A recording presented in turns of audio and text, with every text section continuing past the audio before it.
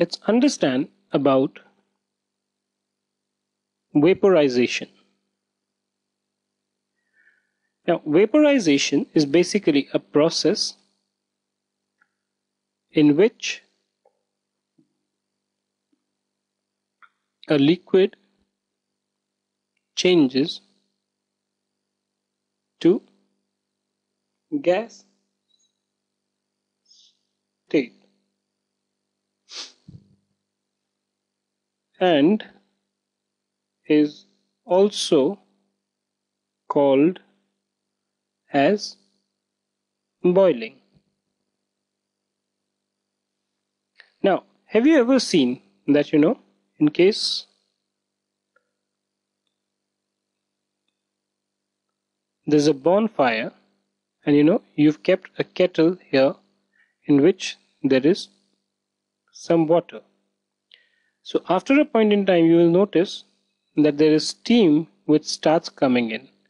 So this gas which comes out, also called as the steam, arises when this water inside the kettle converts itself into gaseous form.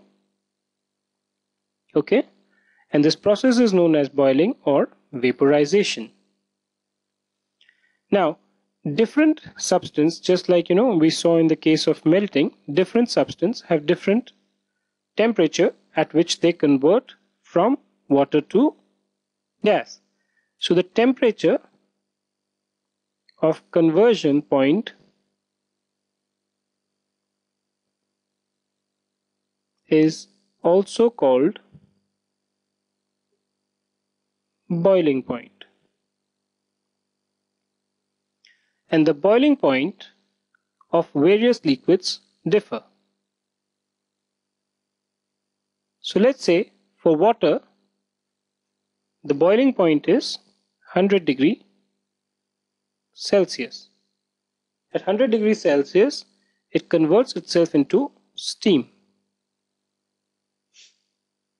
Okay? For alcohol, this is 78 degrees Celsius. Okay?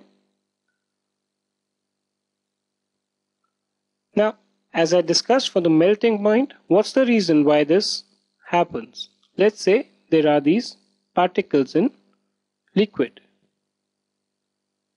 Now we know all the particles move and attract each other amongst themselves. Okay?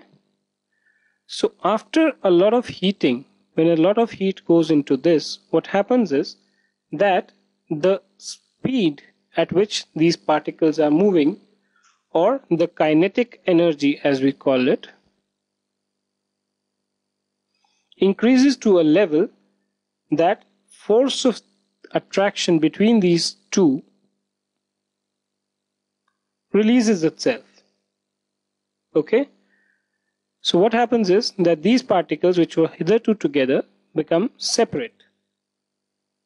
And as that happens, then this liquid kind of starts to convert itself into the gaseous form.